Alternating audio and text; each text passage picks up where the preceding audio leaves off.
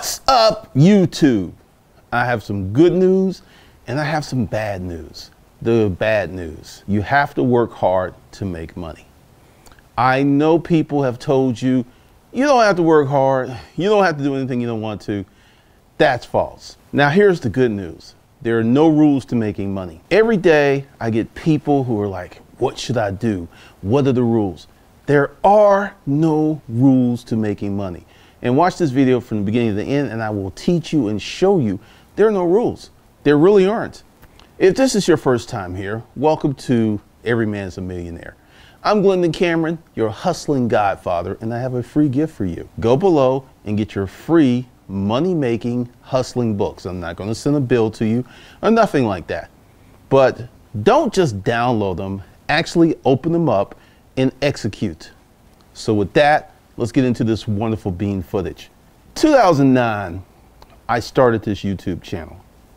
And I started it with the express purpose to sell my books. Here's the deal. I wanted to be the great American writer, and I knew that I needed to have income coming in while I wrote that great American novel. Funny thing happened along the way. I wrote my book, which was full of mistakes, and I should be really clear with this.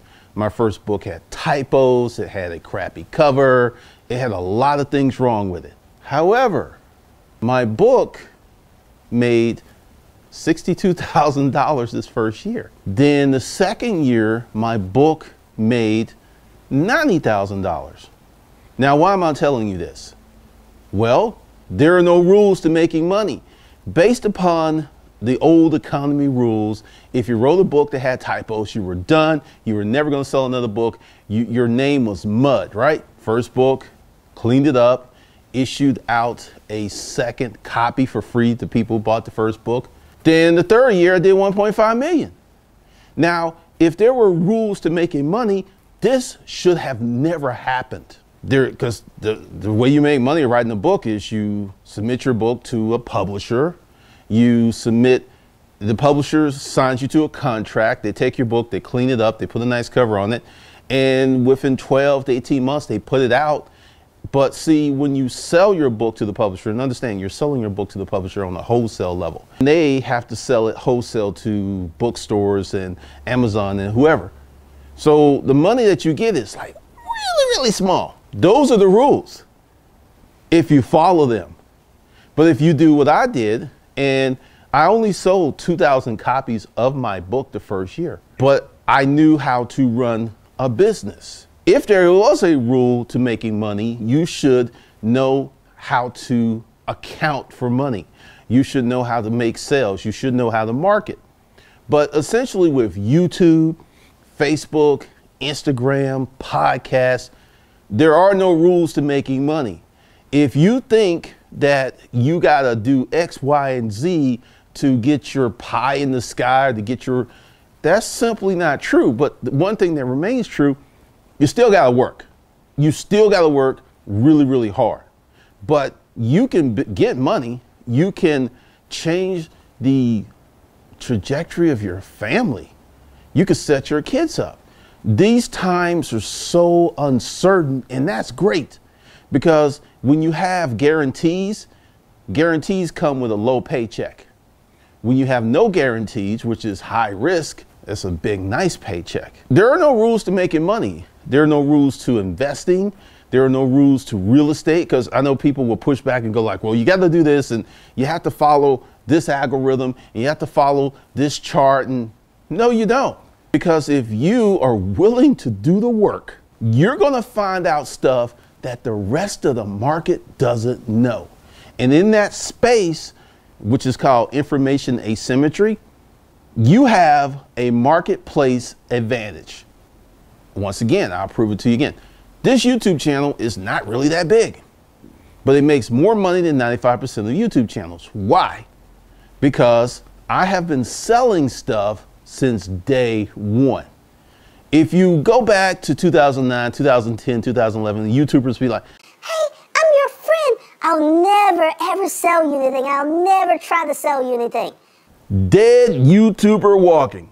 They set themselves up for the okie doke because YouTube and this is Cameron's law, all third-party platforms act in their best interest at some point, change the rules. So they were getting all of this money from sponsors and AdSense, and oops, they changed it. Since I have been selling products and services, which a lot of people go, boo. His. You only want the money, man. His.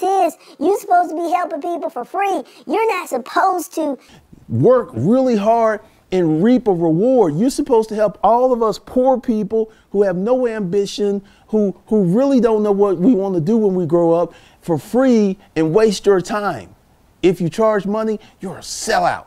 And that's what was the environment. That was the atmosphere of YouTube. Now, 2018, what I did in 2009 is the way to go. And I'm very good at it. And I'm ahead of most people because I've been doing it for almost 10 years, which is when you work hard, you find out things that other people do not know. I knew that you could sell on YouTube. I knew that you can move a lot of product, and a lot of people never saw YouTube the way that people are seeing it now. And if I may, my business model will become the norm of YouTube in 5 to 6 years. Everybody will be doing it. And then when someone comes and sees this video 5 or 6 years from now, it's like, but everybody doing that. They're not going to look back at when I started in 2009 and nobody was doing it. They're just going to go, people are lazy. People don't do research and people don't respect the technique. But anywho, there are no rules to making money if you're willing to work hard enough and dig in your plant, your plot of dirt like no one else has ever done. Because this is fun. So I've given you 2 examples. There are no rules to making money. Go out, work hard, set your sights high. In my video, The Rich People of Atlanta, there's a lot of conversation going on. And what I see is a lot of low expectations. If you don't want to live in a house like this, cool. But when you are talking it down, that tells a lot. Because I don't want to live in California. I like to visit more often. I was in Florida this weekend. I would like to visit Florida, but I don't want to live down there. And it isn't because I can't afford to live in there. I can afford to live just as well in California as I live here. It'll cost more, but I can do it. I can live really better in Florida because Florida's cheaper. I just don't want to do it. And I don't have to bring down California, and I don't have to bring down Florida.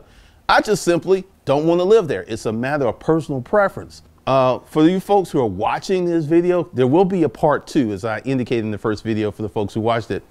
Thanks. The video's blowing up. Appreciate you people. And for all my hoteps and haters, keep hating, keep being jealous, and I'll keep making money. So with that, I'll see you guys in the next video.